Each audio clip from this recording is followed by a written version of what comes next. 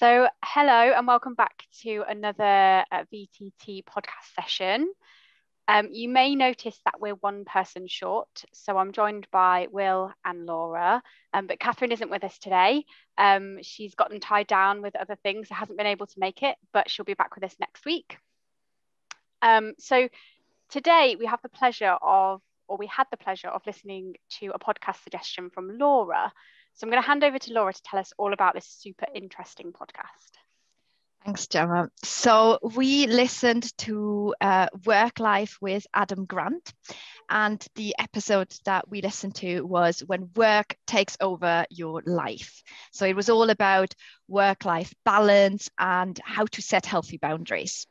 One of the first concepts that was introduced was this idea that there's a distinction between segmenters and integrators. So segmenters, they keep their work life very separate, and there's clear boundaries between work and life. And integrators, there aren't really any boundaries, and it's all one big fuzzy thing.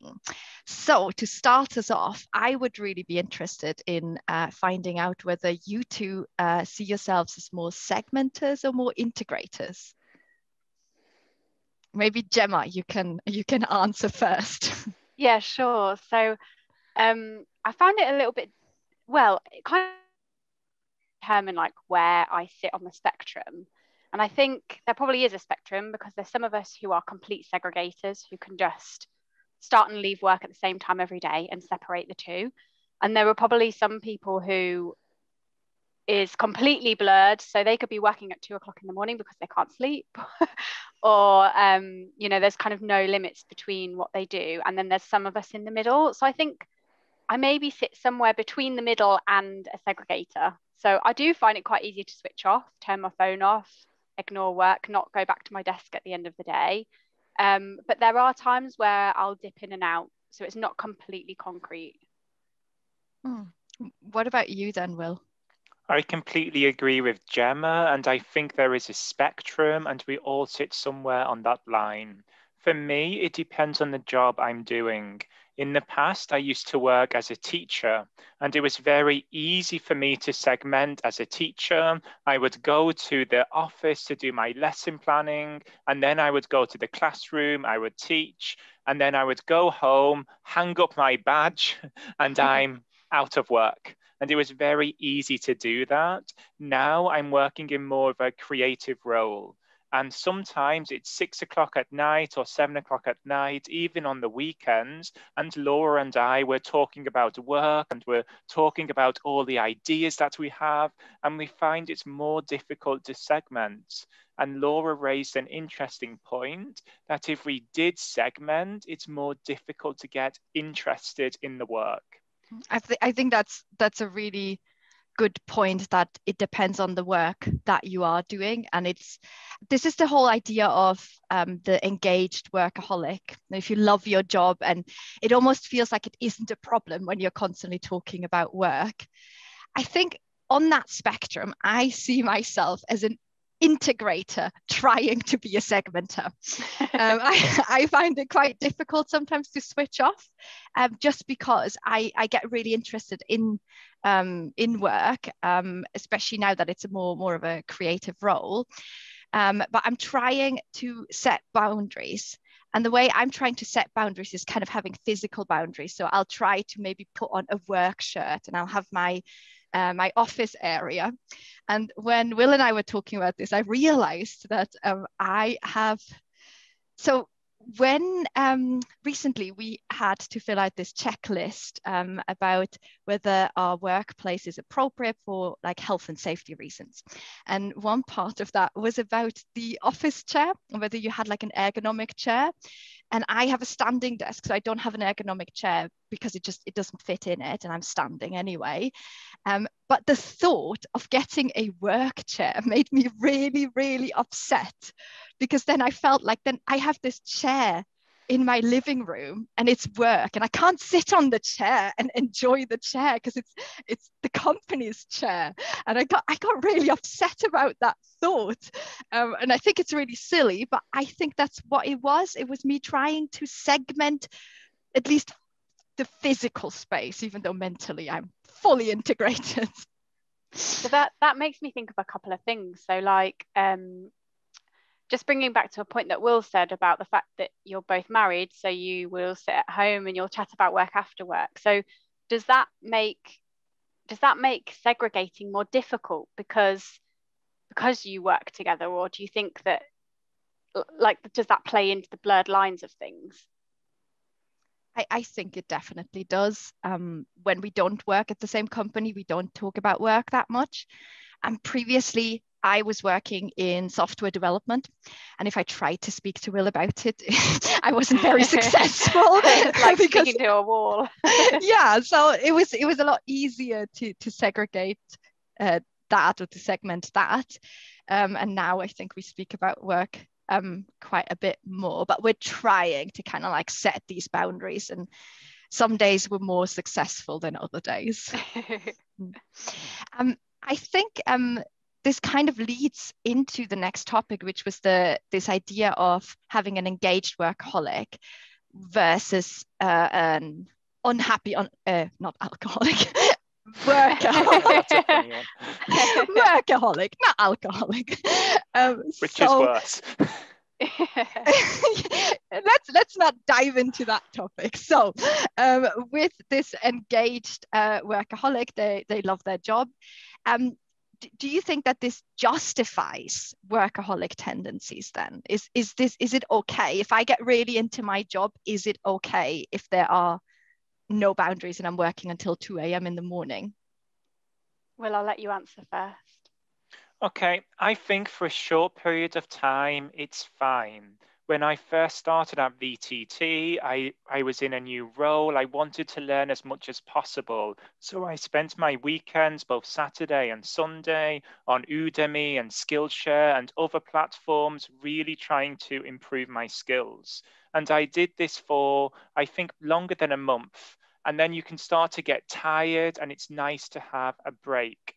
One thing that I really love, that I find so enjoyable, is taking out our camper van. Laura and I have a camper van. So if we can go away for the weekend, if we can park up in nature, preferably without signal, we can completely disconnect from work and we can relax. I think it's fine to spend some weekends if you want to learn, if you want to study on different courses that you don't have the time to do during work hours. I don't think that's a problem. For me, it becomes a problem if I do this consistently over an not so extended, but over a longer period of time. Yeah, so I guess there are some similarities for me. So the biggest challenge for me right now is that in all of the jobs I've ever had before, I've been actively discouraged from working outside of work hours, you know, like putting extra effort in and working overtime. But with this role, because it is learning and development, it is something creative, it is something that people can easily be passionate about. I'm certainly very passionate about learning. There is a kind of a blurred line between when you are learning for your own personal development and learning for work, because it's pretty much the same in this role. But yeah, I guess it's challenging because, like the guy Adam mentioned in the podcast, for some people, it genuinely makes them super happy to be working all the time, to be working all hours under the sun, because it's something that they're really passionate about. And it doesn't always become an issue, because I think it comes down to your lifestyle. So if you do have a family and you want to be an active part of your family, then maybe you would become that unhappy workaholic because you're missing out on valuable time. But if you're a single professional and that's not the lifestyle you're looking for, then maybe it is kind of justified to be a workaholic if it makes you happy.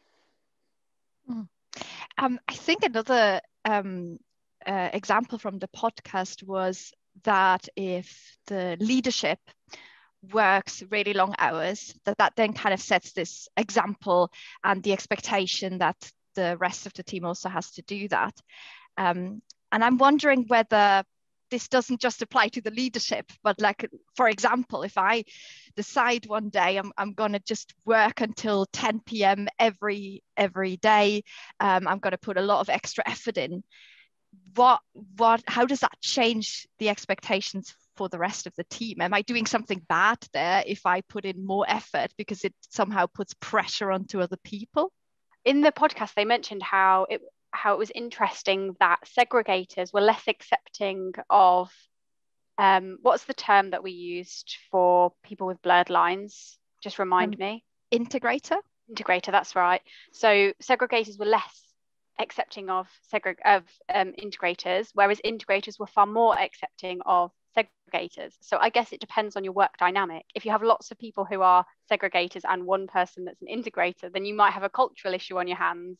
Whereas if you've got a mix and a bit of a blend and it's very flexible, which is very much like VTT, we're quite flexible and understanding, I don't think it necessarily becomes an issue. Another example that was mentioned in the podcast was Arianne Huffington, which is was the co-founder of the Huffington Post, and she suffered from burnout in 2007, and she self-identifies as an engaged workaholic. But she now sees that if she takes time to relax and to kind of switch off a bit, she actually loves her job even more. And she has like a few tricks of how she does that with like an evening routine or setting an intention in the morning. Do you have any tips like that? Do you do anything to kind of keep that work-life balance? Any little routines or rituals that you do? Oh, I was going to let Will go. I have not. I'm being quiet because nothing really comes to mind. I think it's more difficult when you're working virtually. So you have my separate office space here, which I only sit in when I'm working.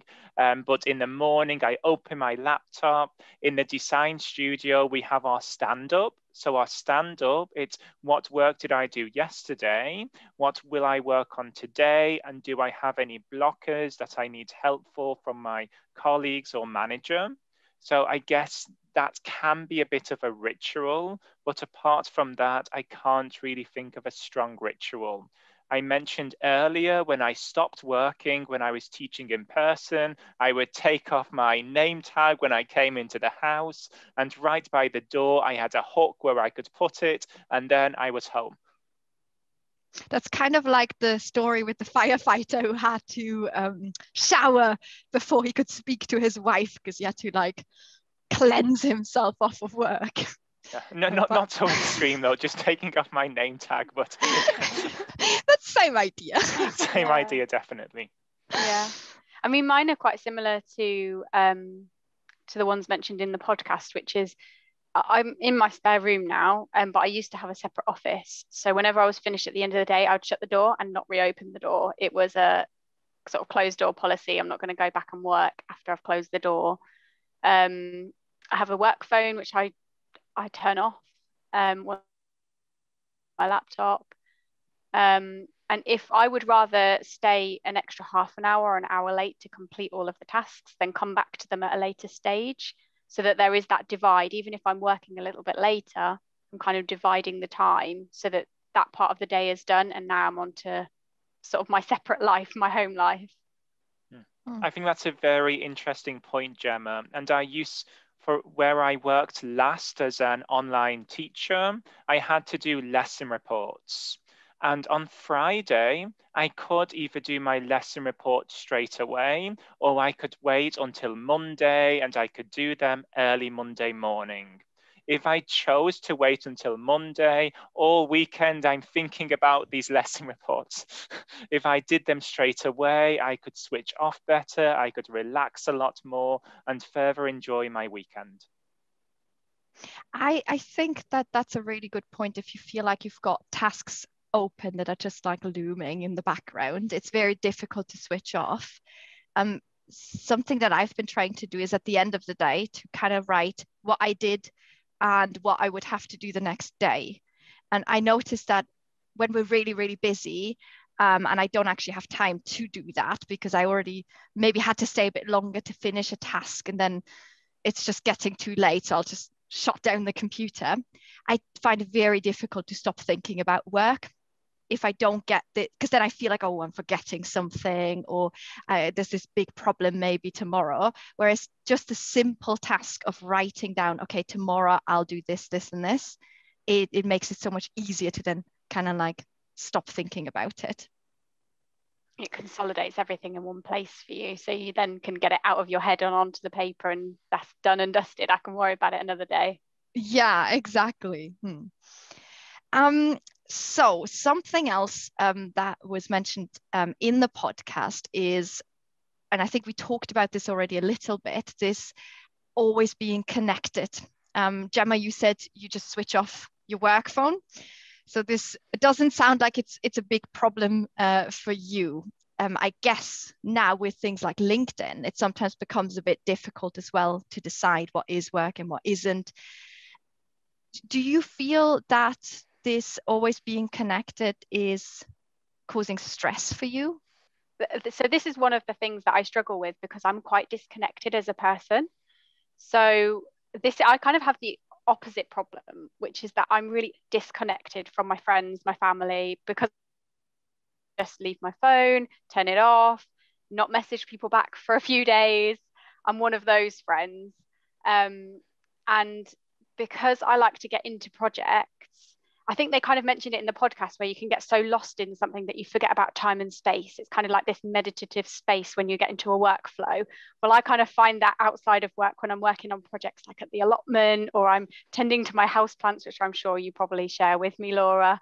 So yeah, like I have the opposite problem, where I'm so disconnected that people are shouting at me like, why are you not messaging me back? Why are you not talking to me? And I'm literally the worst at posting on Instagram or Facebook.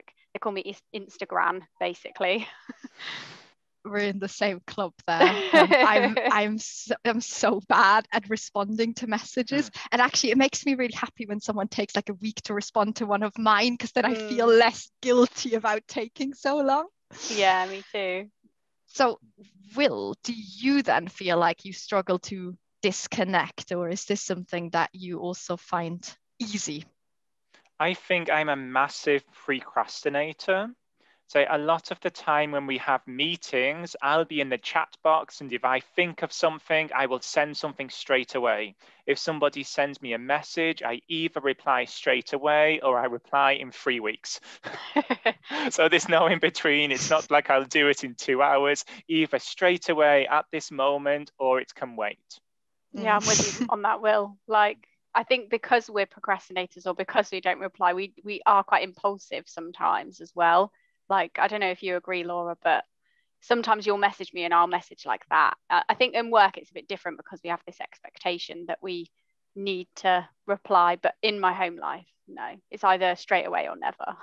Yeah, I definitely respond to work emails and Teams messages. But I think with personal stuff, it's because you feel like you can wait. Whereas if you get a message on Teams and then you just don't respond, like I would be worried that like, are you going to think I'm not working? Am I really here? So I feel like with Teams and an email, I always respond. But yeah, if you send me a WhatsApp message, be prepared to wait a few days. I'm always shocked when you put any messages in the WhatsApp group. Now I know why. It takes a lot of mental energy for me to write like a message. I don't know. I think yeah, no. And for me, I haven't put any messages in the WhatsApp group for the last couple of weeks, because I broke my phone 2 weeks ago. I took 4 or 5 days to order a new phone, and I still haven't installed WhatsApp. But you've sent WhatsApp messages on my phone as me. Yeah, so I am engaged. I can get the messages from Laura. If something happens, I know what's going on. So I have this advantage, yes. So going back to Teams messages and having to respond quickly at work, do you feel like this is kind of cutting your day into small pieces? And maybe, Will, you can answer this first. Do you think that you are lacking this uninterrupted deep work time because you're constantly having to read and respond to messages? So at the virtual training team, specifically in the design studio, we're a new team and we're a young team. And we're really trying to figure things out and to work in the most efficient way. At the moment, we have a daily stand-up at 9:30 in the morning. It should last for 15 minutes, but sometimes it lasts for 20 or 30 minutes. I start work at 8 a.m. And before we did stand up, I had this uninterrupted block of time till about 11 or 11:30 when I need to answer Teams messages, where I could be very productive and get a lot of work done. I think stand up, the way we had it, was very beneficial when we set it up. Because when we set it up, we were quite behind on tasks. We had workshops that needed to be delivered in a week or in a few days, and we had to communicate. We had to know whether we can help others as a team. Now it's not so important. An idea that we have is virtual co-working, where we're all there co-working together, but virtually. We have 25 minutes of work, followed by a 5-minute chat or 5 minutes of yoga. And we're actually going to try this out for the first time tomorrow, but I think this might be a better replacement or a more efficient replacement to stand up. Another idea I'm very interested in, I think it was mentioned in this podcast as well, it's quiet mornings. So perhaps 2 or 3 mornings a week, we don't log into Teams. We log in at 12 o'clock or at 1 o'clock in the afternoon, but the morning it's quiet. We don't have any meetings. We can just sit down and get some creative work done. So I really like that idea of like having an agreed quiet time in the morning. I think that's a really great way of sort of decluttering on conversations. And I think there's a couple of things that spring to my mind here. So the first one is like, do we rely too much on MS Teams for communication? Because there are things that happen or that we discuss in Teams that are really important. And maybe someone isn't in that day, or maybe someone's been in a really important meeting and doesn't get time to catch up on the chats. Like maybe we should have more email conversation when it comes to things or topics that are super important, so that we can allow people the space and the time that if they want to have a quiet morning and switch off from Teams, or they've gone do not disturb for the day, that they don't feel like they're missing out, like FOMO, this new cool phrase that I'm learning. And then equally, like we have that dynamic happening in the sales team as well. So one of my colleagues, she is kind of struggling to keep on top of her workload because of all the different distractions that happen through the day and all the meetings that she's getting pulled into. And it's interesting that after I listened to the podcast, I also saw another gentleman on LinkedIn who was struggling with the same issue. He was struggling with all the distractions and finding that he wasn't having enough time to work, and instead he's spending most of his time meeting. So it's a really tricky balance to strike, I think. But little things like what you've mentioned, well as coping mechanisms, like quiet times in the mornings or do not disturb days, or I think we're starting to find that rhythm and initiate that feedback, if that makes any sense at all. I feel like I just waffled for ages. I agree completely. I think that makes a lot of sense, Gemma. And I think there is a fine line. One of our colleagues, she used to have do not disturb for the entire day except 1 hour at the end of her day. So say if something was important, we want to send her a message, she won't read it until 2 p.m. And sometimes she moved this end of her day from 2 till 3 p.m. till 1 till 2 p.m. So you need to contact her between that 1 hour, but we are a team. It's not just about getting your work done. It's about helping others, communicating with others to help them to innovate, to create new products, to really build this rapport and work together. So I agree. I think maybe a quiet morning or 1 day a week where you're on do not disturb, I think that might work, but we can't do it where we're on do not disturb 90 or 95% of the time. Yeah, a little bit extreme, I think. That's I'm avoiding it. I think that it's about shared expectations, and I don't think it works if one person is always on do not disturb and the rest of the team aren't. So if we started implementing, and again, I think we're gonna try some of these things out in the design studio, because I guess our job as well is the least peoply. We don't really have to communicate. I mean, we have to communicate with clients sometimes and internally, but a lot less than everybody else.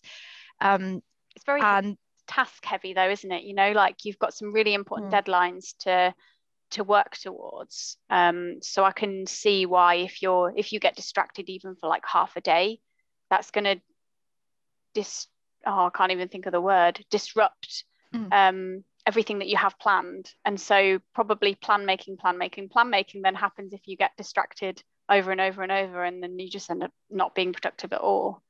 Yeah, and we actually, I think only a few days ago, we finally caught up with a lot of the deadlines where we were not necessarily rushing, but we were finishing everything just in time. And a big reason for that was that there was a period where there were just so many meetings.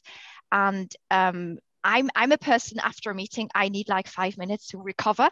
My brain stops working afterwards, and I can't really get back into this deep work that quickly. And if my day gets cut into tiny pieces, then I end up really not being productive at all. And for a while we tried, Will and we tried starting work really, really early, and like starting at 6 a.m. It worked fantastic in terms of getting work done. But then I think we kind of had the same issue like that colleague who was on Do Not Disturb all the time, that people couldn't really get a hold of us when they needed us. So again, I think if everybody says Tuesday morning, quiet time, then we all know that. And we know that then at 12 we can speak to each other again. Whereas if everyone chooses their own quiet time, there might not be overlap. So I think that would be a bit problematic. Yeah, I agree, actually. I think that's a really important point. Like if we're going to have quiet time within a team, it probably makes sense on a production level to actually have it at the same time so that everybody has a productive 2 hours, and then we can bother each other with all of our questions and our blockers. But I think your idea as well about it's the Pomodoro technique that you're thinking about using, aren't you? Which is one I'm familiar with that originates from a tomato timer. Yes. So is that something that you feel like works for you, Pomodoro sessions? I think it would work for me if I was more project orientated. So like at home, if I'm making something, it's great because I'll just get lost in time, take a break for like 2 hours. So if I have that 25-minute stint and 5-minute break, it works really well on projects. But because in sales, we spend so much time on the phone and it's in meetings, it's kind of impossible because a meeting can last anywhere from 15 minutes to an hour with a client. So we can't just sort of stop 25 minutes through and come back. It's just not logistically possible. But you can kind of make it work in hour sessions. So like I'm going to have a heavy hour of working and then take a 5-minute break. It kind of works in that way. Yeah, I think that for me, it also depends on what task I'm doing. Obviously with meetings, it doesn't work. But even with like more task-based work, sometimes I feel like 25 minutes isn't enough time. And I want to do like, I sometimes like to work in like a block of like 2 hours or something before I would consider taking a break, just because if I stop and then go back to it afterwards, I kind of like lost track of where I am, and then I you lose that time. Flow. Yeah. So I think you have to be smart about which tasks you're using this technique for, and which tasks are better done in like more in blocks, I guess.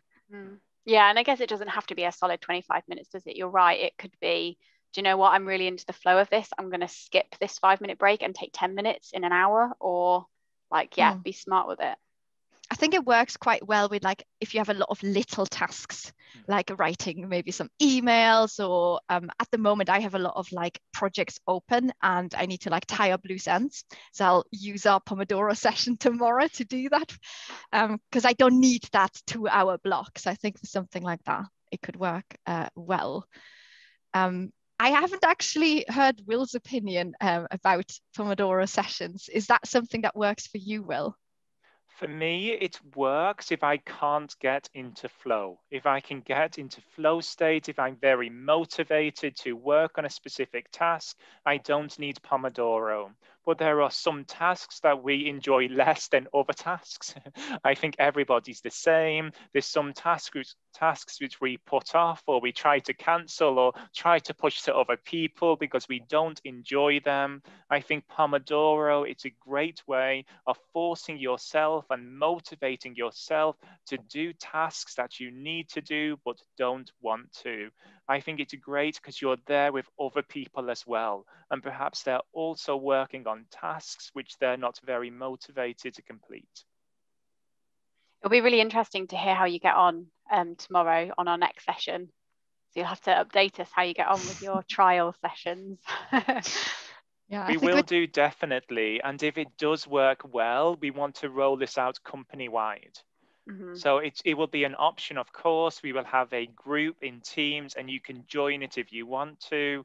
Again, if you're in the flow state or if you're on calls and don't think it will work for you one time, it's not a problem. But if you have a task, you need to complete it, you don't want to, I think it's a great way of forcing yourself to meet your deadlines to complete these tasks. I think it's also my hope is that maybe eventually if I was in this co-working session, I could put myself on do not disturb and ignore all other messages. But because it's a meeting link and anyone can join, if something was an emergency, that person could come into that meeting and say, Laura, we need you, and kind of like pull me out of the co-working session. But it would kind of, it would almost be like permission to ignore all messages because they know where you are. It's almost like replicating actually being in an office in some way. Yeah. Well, the IT company that we work with, they do that, don't they? So they're constantly on Teams, on video. They're all on mute, and then if they ever need anything, they just turn themselves off mute and shout out, and their co-workers help them, which I think is a wonderful idea if you've got capacity to do that. Is to create that virtual office space. Yeah, so I totally agree. I don't know how I would feel about being on video the entire time though, to be honest, because I think if I'm working, I might be in a really weird position. I might like sit really weirdly on my weird chair. So I think I would probably turn off my camera in like the focus time and then turn it back on for the breaks. I feel like otherwise I'd feel like I'm being watched a little bit. Big Brother. Yeah. It's even just tiring. Say if you're looking at the white dot on your screen or you know it's there. For me, I find it tiring and quite draining if this is on for a few hours. Say Pomodoro, we want to do this in 2-hour blocks, 25 minutes on, 5 off, but for 2 hours. I think it will be quite draining for me, even if I'm not looking at the camera, just by seeing the white dot. I think it's this whole idea of Zoom fatigue, where I can't remember what the explanation is, but I think it's something to do like you're feeling like everyone's staring at you because you're in a web conference, and in normal life, like you only really look at the person that's talking and not the one that's listening or something. I'm not sure. There's an article somewhere out there that explains it much better. Gemma, you are probably in the most meetings out of all of us.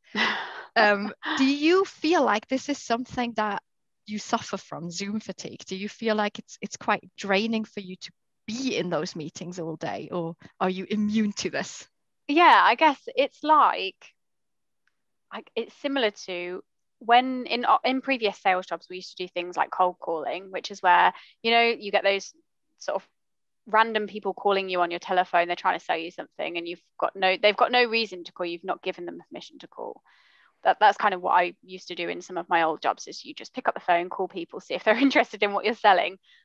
And days where you would call like 50 or 60 people, I'd go home and not want to talk to anyone. Like I'd get fatigued from talking. I didn't want to talk anymore. but I don't think I have found that when it's online virtual meetings. I don't know if it's because it's more real, and like with VTT, it's far more of a warm environment when you're talking to customers. Customers are reaching out to us rather than us kind of reaching out to them. But I think if I was, and also with VTT, we're very authentic. So we're allowed to be our authentic selves. Whereas with other organizations that I've worked with before, you kind of have to use those useful delusions, like in customer service, what we touched on in the previous podcast, to pretend to be something that you're not. And that can be exhausting. But yeah, not with VTT. I think I enjoy every meeting. I'm glad to hear that, Gemma. But I think it's a really good point, actually, that with VTT, I think this is also something that I really enjoy, that we're allowed to kind of be ourselves and we're acknowledging the fact that we're all at home. Previously, I was working as an online teacher, and we had students complain if there was like a dog barking or something like that. And one of the first things that Catherine said to me is that I should never apologize for a dog barking, or if I have to go and open the door during a meeting to let a dog out in the garden, that's okay and it's normal and we don't have to worry about that. And that actually makes such a big difference mentally to me, that I don't have to panic when there's a dog barking. And I mean, I'll still put myself on mute because it is annoying, but I know I'm not gonna get a complaint at the end of a meeting because a dog barked. So I think, yeah, reducing stress levels of unnecessary expectations that we're not real human beings, we're all robots working. yeah, definitely. I had one case in my last job where I spoke to a student, and I spoke to him only on the telephone. And during this call, my call cut out twice. I lost internet 2 times for maybe 5 or 6 seconds. I had spoken to this student previously 30 or 40 times, and every time they rate the teacher at the end of the lesson. So he gave me a green tick every time. Apart from this time, I got a red tick. And a red tick is very unhappy because my internet dropped out twice. I called him back straight away, but he lost maybe 20 or 30 seconds of engagement.